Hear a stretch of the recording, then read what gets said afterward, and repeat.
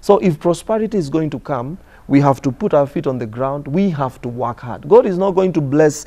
If God is going to bless the work of your hands, then there must be something that you're doing with your hands.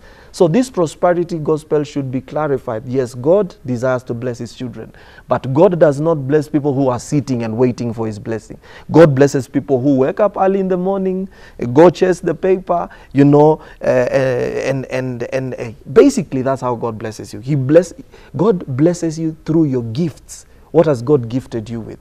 What are you good in doing? If you are a musician, look for studios, produce your music, go for shows, do this, do that, you know. God cannot just bless you while you're doing nothing.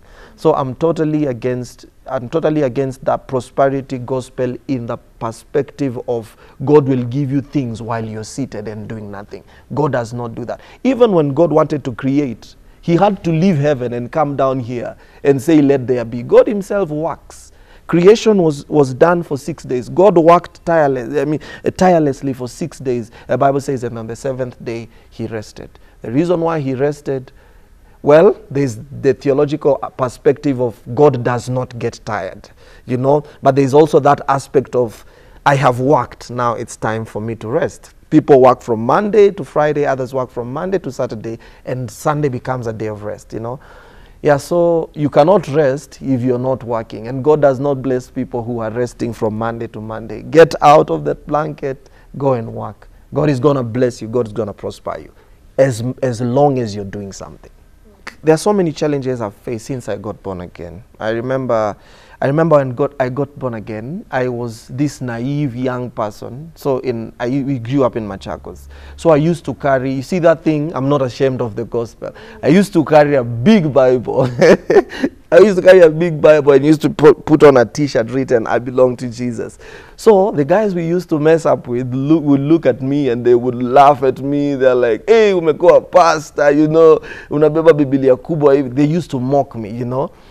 There are people who have, of course, ridiculed me for the direction I decided to take, you know, being born again. Yes, some people think if you're born again, it's new shamba, you know, you're missing out on a lot. There are people who, old friends would even invite you for a drink, you know. Yeah, so not everybody takes it positively if somebody is born again. Some people think it's foolishness. There are people who have that school of thought, you know. Yeah, mission work. Sorry. Concerning missions, we've done so many missions. The challenges is that sometimes when you go for missions, we have to sleep in, we don't have places to sleep. So sometimes itabidi umeketi kwa kiti for the whole night. Sometimes actually you have to go without food.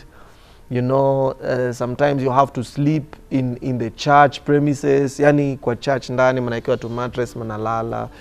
Those are the kind of challenges we faced, you know, doing mission work.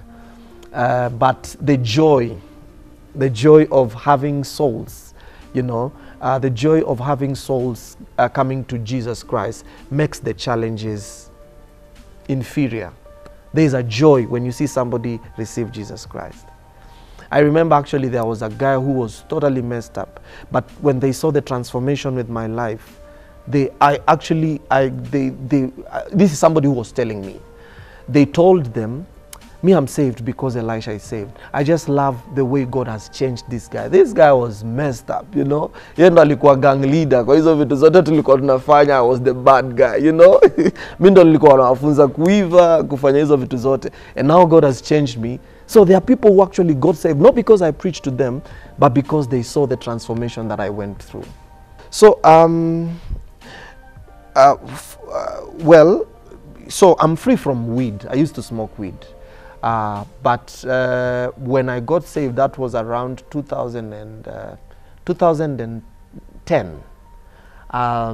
Somehow God just set me free from. I think haikuwa imefika to the level of addiction. Haikuwa imefika to the place where I need to go to a rehab.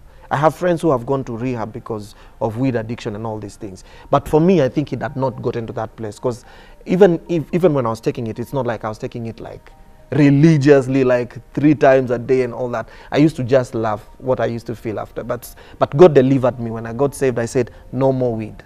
But there are things that were already deep-rooted, like porn and masturbation. This was something that was deep-rooted. So I struggled even when I got saved. I think, to be honest, I think the freedom came around 2015, 2016. So I got saved. I was still going to church. And I don't want to lie to people. I was still serving, but I was still struggling with pornography and masturbation.